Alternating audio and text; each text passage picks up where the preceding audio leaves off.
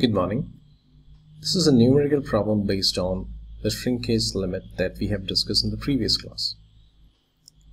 An undisturbed sample of clay brought from the field was noted to have a volume of 18 cm cube and weight of 30.8 grams. On oven drying, the weight of the sample was reduced to 20.5 grams.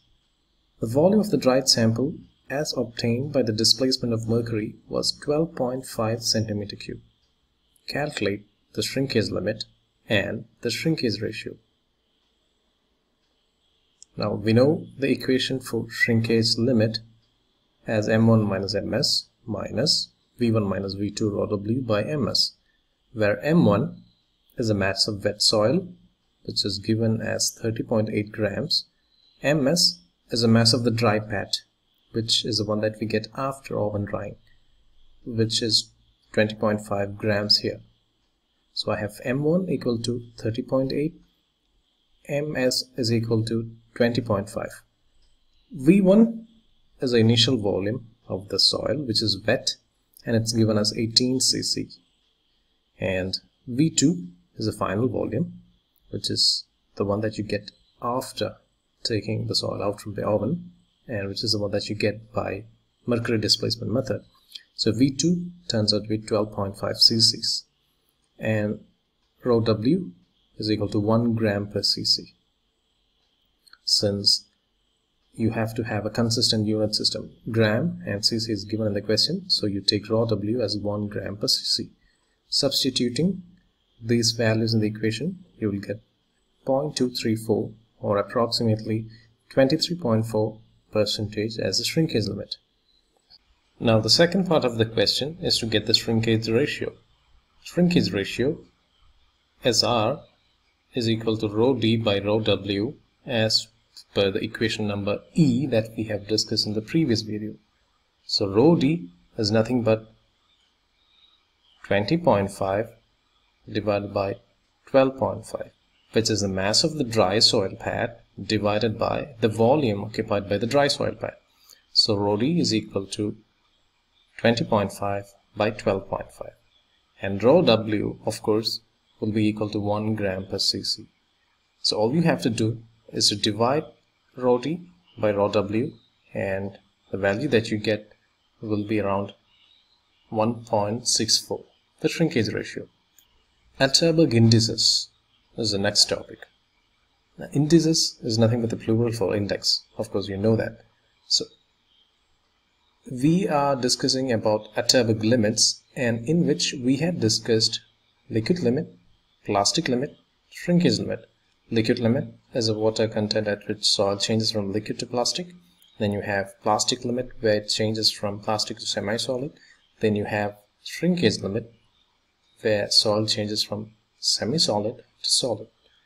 And the first term which comes under the Atterberg index is Plasticity Index.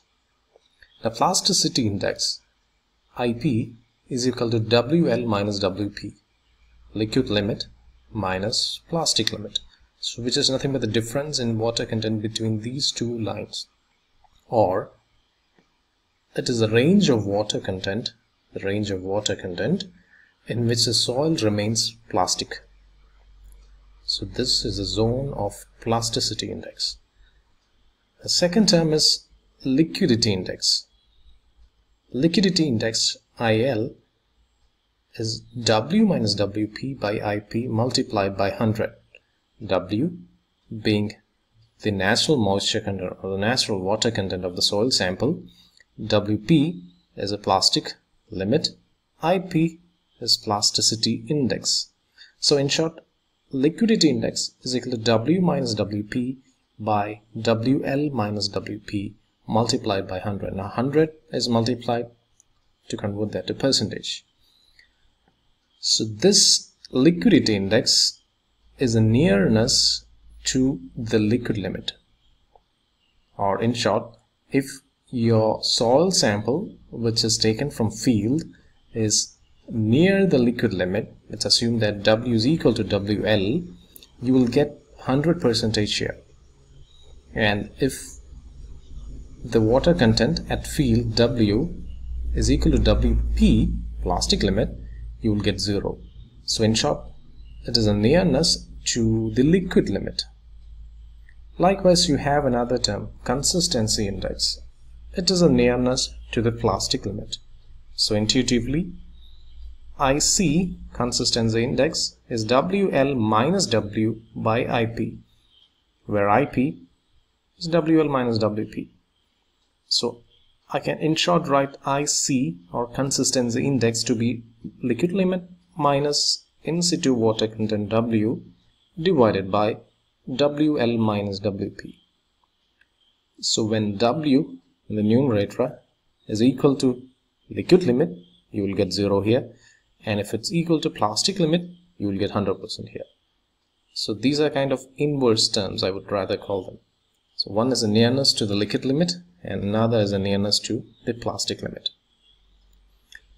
So every soil will balance these two values together so that IL plus IC turns out to be 1 or 100%. Next is a flow index. Flow index is the slope of the flow curve. Flow curve was the one that we had plotted between the water content and the number of flows while defining the liquid limit using SI grind as apparatus.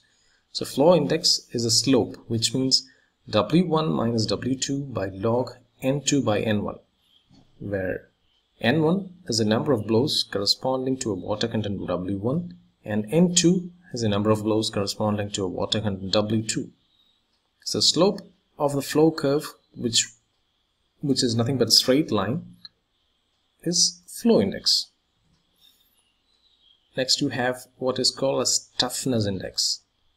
Toughness index, IT, is equal to IP by IF. IP is nothing but plasticity index, WL minus WP, and IF is the flow index. So toughness index is the ratio of plasticity index to the flow index. Next term is activity. Activity A is IP by F, where IP is the plasticity index and F is a clay fraction, which is the percentage of soil which is finer than 2 microns sieve. Clay fraction F is a percentage finer than 2 micron sieve, and activity is a measure of water holding capacity of clay. Change in volume due to change in water content depends on the property activity. So based on the values of activity, whether it's less than 0.74 or if it falls between 0.75 and 1.25, or if it's greater than 1.25, you'll have inactive, normal or active soils. So it's a measure of water holding capacity of clay. Question. An undisturbed soil is having 25% plastic limit, 40% natural moisture content, and 50% of liquidity index. You're asked to find the liquid limit. So in short, liquid limit IL is W minus WP by IP, where W is the natural moisture content, which is given as 50%, WP is plasticity water content at the plastic limit, and IP is liquid limit minus plastic limit. So I have W minus WP by WL minus WP, or IL, which is already given, is 0.5 equal to 0.4 minus 0.25 by WL minus 0.25, where the only unknown is a liquid limit, which can be obtained by cross multiplying, and the value turns out to be around 0.55 or 55%. Quite a simple question. All you have to find out is liquid limit by just substituting in this equation. Next question. The liquid limit and plastic limit of a soil sample are 70 and 30% respectively. If the percentage of clay fraction, which is one that has a fraction less than 2 microns, is 20, you're asked to find the activity of the sample. So just in the previous slide we had discussed activity A as IP by F, where IP is liquid limit minus plastic limit. So liquid limit is already given, plastic limit is already given, and clay fraction is already given. Liquid limit is 70, plastic limit is 30, and clay fraction is 20. All you have to do is to substitute 70 minus 30 by 20 is equal to 2. Next question. A soil has liquid limit of 25% and flow index of 12.5%. If the plastic limit is 15%, determine the plasticity index, toughness index, liquidity index, and consistency index for a natural moisture content of 20%. So we'll write the data which is already given. Liquid limit is given as 25%. Plastic limit is given as 15%. Based on these two, you will get IP, which is liquid limit minus plastic limit, 10%. Now, you're asked to find plasticity index, which is 10%, toughness index, liquidity index, consistency index, for which you are given with W, or natural moisture content, 20%. So IC, consistency index, is WL minus W by IP into 100. Where W is given as 20%, WL is given as 25%, and we know the value of IP, 10%. Substituting 25 minus 20 by 10 multiplied by 100, you will get 50%. Toughness index, IT, is IP by IF multiplied by 100, for which IP is already known to us, 10%. IF is nothing but the flow index, 12.5% already given in the question. So 10 by 12.5 multiplied by 100, and the value that you get is 80%. So we have IP here, we have IC here, we have toughness index IT here, and the one that remains is IL, liquidity index, which is the nearness to liquid limit. So W minus WP by IP multiplied by 100. So W is already given 20%, WP is already given 15%, IP is 10%. So 20 minus 15 by 10 multiplied by 100, you'll get 50%.